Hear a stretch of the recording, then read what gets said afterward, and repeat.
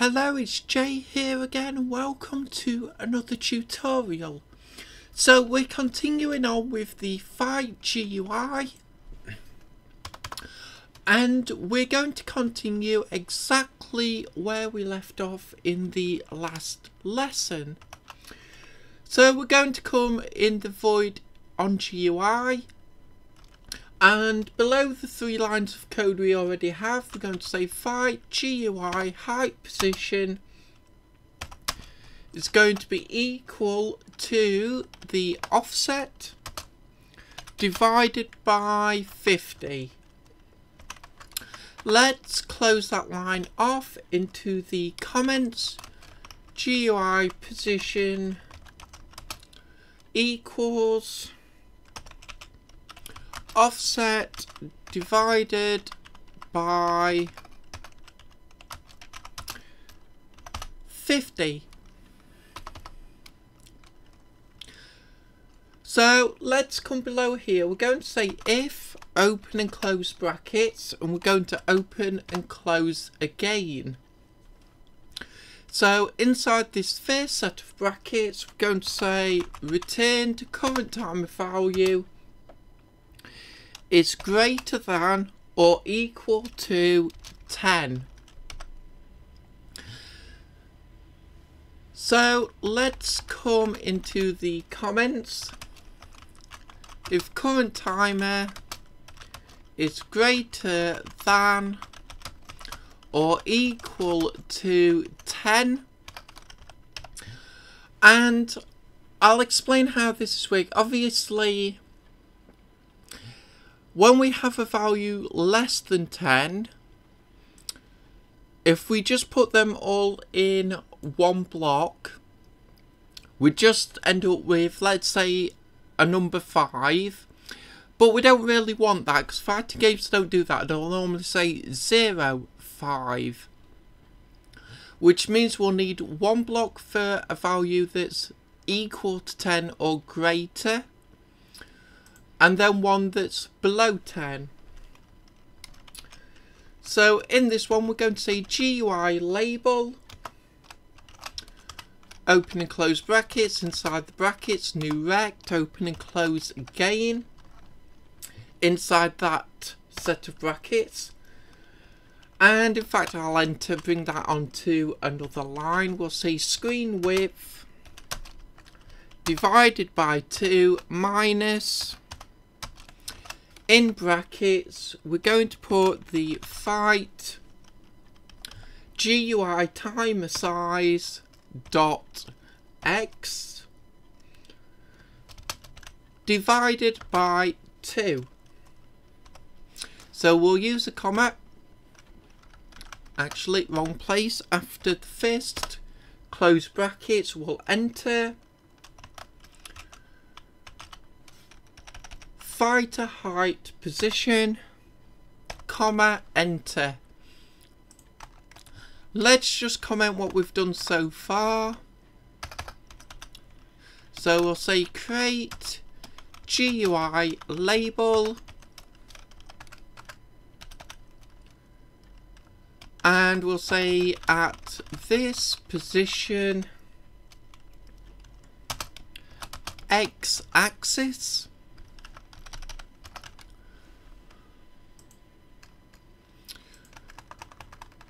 and at this position y-axis. Okay, we can come back to this line here, and we're going to say fight GUI timer size dot x, comma, fight GUI timer size dot y. We can come between the closed brackets now. We'll comma and enter.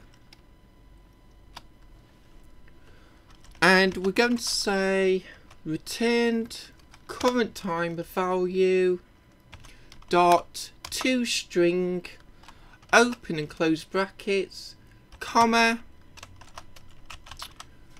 and then we're going to say fight GUI skin. So I'll just tidy up these comments. And we'll come to this line first. And we'll just say by these dimensions. And here we'll say then draw timer using GUI style, or let's say skin, and that block is now done, so we can copy all of that code. We'll paste it in below. If return current timer value is less than 10, so we need to change greater to less. We can get the or equal, we can just delete that. If current timer value is less than 10, and we're going to come to the bottom line here. So the quote marks, in between them we're going to put a 0 and then plus the current timer value. And we'll change the comment to then draw I will use the quotes, a 0 plus timer value. And apologies if you can hear the siren in the background, but we'll continue on. So let's just tidy all of this up, and then we will save it off and we'll actually test it out. I'll move that line across so it's in line because it's part of these blocks. So let's save that off. We'll downsize for now. We want to come to scenes. We come to our first scene. Let's just load that up. Main camera. And we'll drag and drop our file GUI onto the camera. Now please bear with me a moment while I plug in my controller.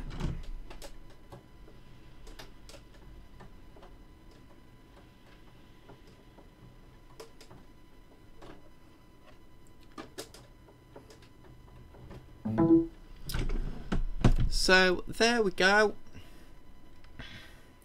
So we'll come to scenes, we'll come back to the splash screen, we'll make sure to save, we'll hit play, and we'll just let it run through. And of course we're not just testing to see how it's working, we're testing to see how it looks as well, see if we need to make any changes. Round 1. Fight.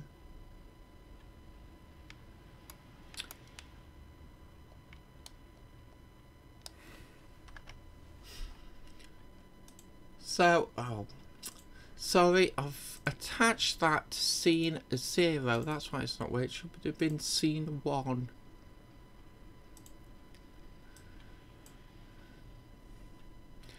So I'll just come back to the splash screen and we'll try it again. So we just want to see how it looks. See how the positioning is. Now obviously it's going to look very basic at the moment, but we will add things such as a background to it and Round the 1. like Fight. at a later date, but now we just want to see how it looks. So I'm going to and switching to maximize seems to have caused a problem, but I don't think that's going to be a major problem. I'll probably just run after this lesson the build and run, just to check that. Sometimes I found Unity sometimes can be a bit glitchy when you switch into maximize, so not worried about that. So as we can see, the box size isn't quite big enough. We're getting some cut off here. I don't really want to make the box any bigger,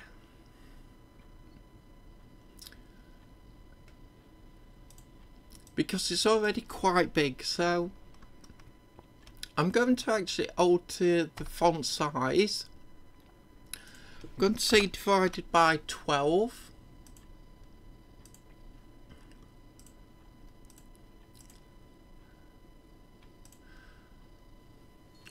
And we're going to see how that looks now.